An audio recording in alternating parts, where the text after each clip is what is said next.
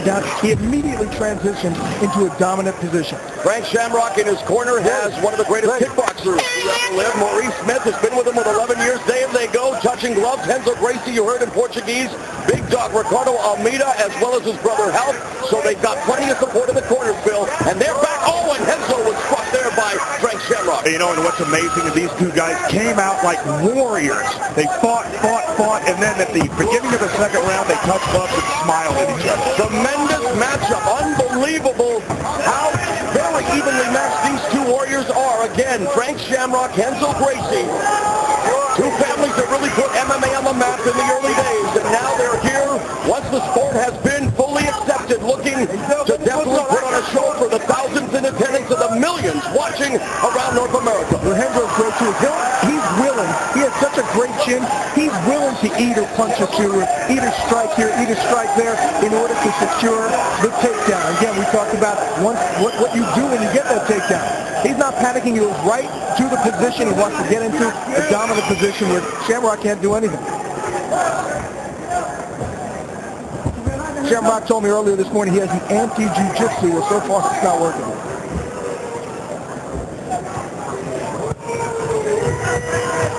Shamrock, of course, an emblem in Ireland for luck and everything, and so far the luck of the Irish not with Frank Shamrock right now. It's Renzo Gracie controlling. You see Shamrock looking to the referee, maybe wanting another one of those 15-second clocks, Bill. Yeah, Renzo's busy. Yeah, he wants to get it up to his feet and impose his will, throw some high kicks and punches. He doesn't think that Renzo can stand with him, but, you know, it's been evident that he can as of right now. Renzo Gracie, a two-time Abu Dhabi submission wrestling champion. Of course, Abu Dhabi, the premier submission wrestling event in the world. And Herb Dean. Now, what do we got going here? What do we got going here? Was it a headbutt? Over there. No, not that corner, right there. We got to get a replay here and see what happens. We're definitely going to get that. I did not see what transpired, but obviously Renzo Gracie in a world of hurt here. Frank Shamrock in the neutral corner. Jay, did you catch it? No, I didn't catch it. Renzo is hurt. Renzo is hurt. Hard time standing up. Definitely don't want to see controversy. No, we don't want to see this. Frank Shamrock. Okay, Frank Shamrock just pleading with the crowd that, hey, it wasn't my fault. What has happened here? They are raising the arm of Frank Shamrock. Yeah, they're taking a point away from him. Thank you. They're taking the point away. Looks as if it was either, I did not see it, it was either a headbutt or a knee to the head when he was on the ground. The way that went down, I'm thinking, wait a minute, what's he doing? But he is taking the point away, and we still don't know what happened. Renzo is in some serious trouble here. It's very, very unfortunate. If a point was taken away, though, then that must mean it was a deliberate, was it a headbutt? No, you have 5 minutes to recover. Okay, Renzo, you have 5 minutes See if we can get a replay. You sit there and take your time and make a decision after that. Okay. Have you started my injury clock? Oh, no. Ladies and gentlemen, we have the time of 2 minutes in round number 2. Our referee in charge, Herb Dean, stops the contest due to an intentional foul. He is the winner by way of disqualification, Renzo Gracie.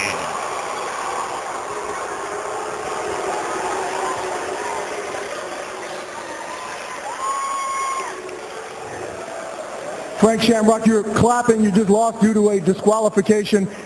Tell us what you thought happened there. You know, I don't know. I thought we came here to fight, and that's what I was doing. So, yeah, I don't know what happened. I mean, Herb said I had a bad call. I know I was hitting him in the back of the head a little bit. I thought he was going to move his head so I wouldn't hit him there anymore. And apparently I need him in the head on the ground. I guess I'm old school. I come to fight. We do what we got to do to be a winner. I'm sorry I hurt the guy. I would have liked to stand up and knock him out. I was telling him the whole time, I'm going to stand you up and knock you out, and I think he just started believing it, and that knee kind of convinced him to leave. When it happened, when he rolled off you, hit him in the back of the head, he rolled off of you. Did you know what happened? Nah, I'm just fighting, man. Let's take a look up here also. Yeah, I mean, he's wasting his energy here holding me, and I just freed up my knee, and, I popped him with the left knee, and I popped him again. I mean, I barely hit the guy. God bless him. But obviously he took the foul and he got the win. Like I said, I'm old school, man. I thought we were here to fight. I want to get the referee in here. What went into your decision, I heard you guys talking over there whether or not it was intentional, not intentional. What made you decide that it was an intentional knee to the back of the head? Well, earlier on, in the match, there was a blow to the back of the head, and he was given a warning. I'm not going to say that it was maliciously directed at the back of the head, but after a warning, then you lose a little leeway as far as negligence is concerned. So then another blow came to the back of the neck, and I had to take a point. Once I took a point, Renzo was unable to continue. Then that's what the rule states we need to do. You give him 5 minutes to try and recover. What was he saying to you during those 5 minutes? Yes, sir. When you gave him 5 minutes to recover, Renzo, what was he saying to you during those 5 minutes? What was he complaining about as far as injury? You have to ask him. I just know that he was unable to continue fighting. All right, well, let's bring his manager in here. He's here with us right now. I'm Renzo Gracie. I'm Renzo's manager. And, you know, we have rules in these fights for a reason. These aren't bar fights. These are professional fighters. You can't kick to the head in the United States. That's just a rule. Everybody's aware of the rule. And when that happens, you know, we're not waiting to get kicked in the head like that. If that was the rule, if you could do it, that's fine. But if we're not going to have rules, then, you know, let's bite and do whatever else in here. Would you like to rematch? You know, despite the fact that this thing ended in a disappointing way, would you like to rematch? Are you kidding me? I wasn't even sweating. I mean, I was telling Renzo I was going to tire him out and knock him out. I was looking in my corner telling him it's about time, and apparently he started believing it. But, hey, fight's a fight. You know, my bad. I'm sorry. I'll take the loss. It's not my first. It's the first one in 10 years. But if I'm going to lose like that, then I'll just keep doing what I do. Tell us, what was Renzo experiencing that he couldn't continue? Well, he got a concussion is what it was. He just got taken to the hospital. You would have seen his eyes and so forth. The doctor told him to go to the hospital because when you get hit with rabbit punches, or in that case a rabbit knee, you're out pretty easy. It looked to me like Renzo had won the first round and was on his way to winning the second round when, you know, that happened. All right, again, that's Renzo Gracie's manager, Renzo Gracie, and Frank Shamrock. This is not the way you wanted to come back in one of your, let's call it, one of your comeback fights. So what's next for you? Well, apparently I got to go to the rules meeting, and I got to watch the rules a little bit more. I don't know, man. I came to fight, and that's what I do. I knock people out, and I had a perfect strategy to knock him out, and I could hear him breathing. I could hear him wincing and hurting when I was hitting him, and I don't know. I guess I broke the new rules. You guys have such a great rivalry history, so much respect as well between you two guys. Just give us your overall thoughts of how this ended.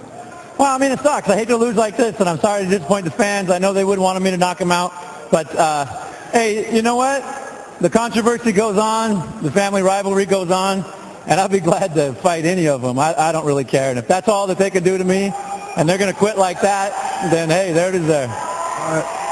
Abbreviated ending there. Maybe we can get this thing going one more time. Let's send it back to you guys to the cage.